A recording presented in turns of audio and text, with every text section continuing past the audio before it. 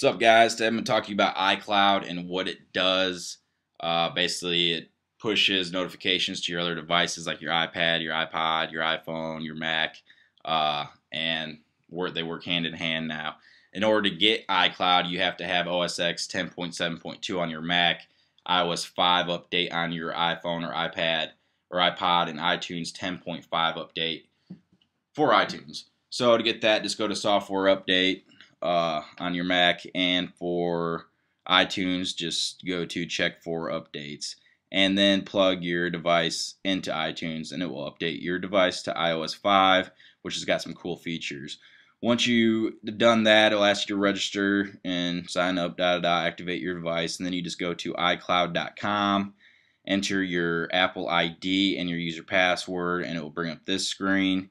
I'll start with mail, which I don't really use. It will ask you to set up a mail account if you haven't yet. This is kind of pointless just because your mail you can get on all your devices anyway. They make that pretty easy. Contacts is cool. You can store your contacts, and here you can edit them, and it will push it to your phone or whatever. So if you got to change it, say if I want to change Al to Big Al, it will push that to my iPhone, so you can update contacts and things like that. Show you here, and now it says Big Al. Whoop-de-doo, cool. But if you lose your phone, it's handy to have around, and you'll never lose your contacts. Moving on to calendar. Once again, you can set an event on the calendar on one device, and it will automatically go to the other device, so you don't have to worry about which device you made that on. If you're going to work with your iPad, or you bring your Mac, and I'll just change it here, change it from this device, and then if we go back to the computer and go back in the calendar, and you can see it's moved from the 26th now to the 27th. So that's pretty cool too, I suppose. Another feature that I like probably the best is find my iPhone or find my devices, because I have had MacBooks and iPhones stolen from me. So this will locate your device within range and help you track down that thief who stole it, or if you lost it, whatever. So that's pretty neat too. And it does, I think, work with your iPhone off. And then we go on to for pages. Okay. Basically, you got Keynote, pages, and numbers. I'm going to go ahead and download Keynote, which is kind of like PowerPoint. So it helps you with like presentations. If you want to do a presentation on your iPad and be able to show it on your iPhone, or show it on your MacBook, or just log in anywhere and start your presentation for that matter.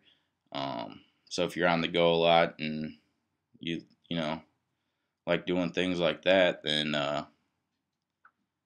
it's pretty cool because it will update it to your iCloud, which you only get free is 5 gigabytes.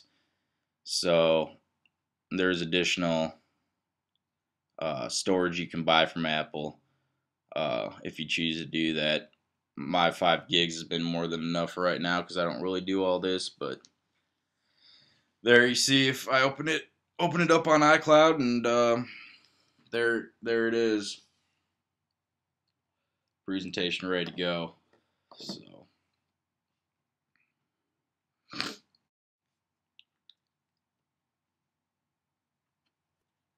all right, another cool thing is photo stream.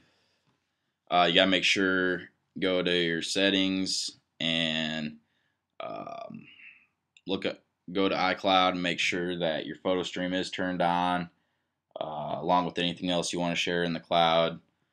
And basically, this will push photos from one device to another and keep it in something called photo stream. And here, I'll just show you how I took a photo with my iPhone, and there it goes. It popped into the photo stream, and then I just go, I'll show you guys, I'll go to the Mac, and open up iPhoto, and I'll go into photo stream.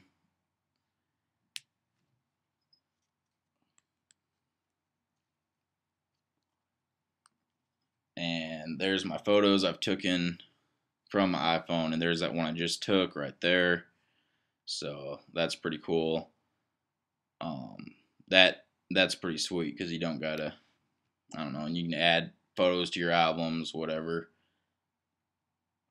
And you can do it the other way around. Say if you know, got a bunch of photos that you've uploaded from a camera or whatever, and you want to share it with your other devices, just throw that into your photo stream, drag that photo into your photo stream, and go into your pictures and photo stream under your device, and that photo should appear.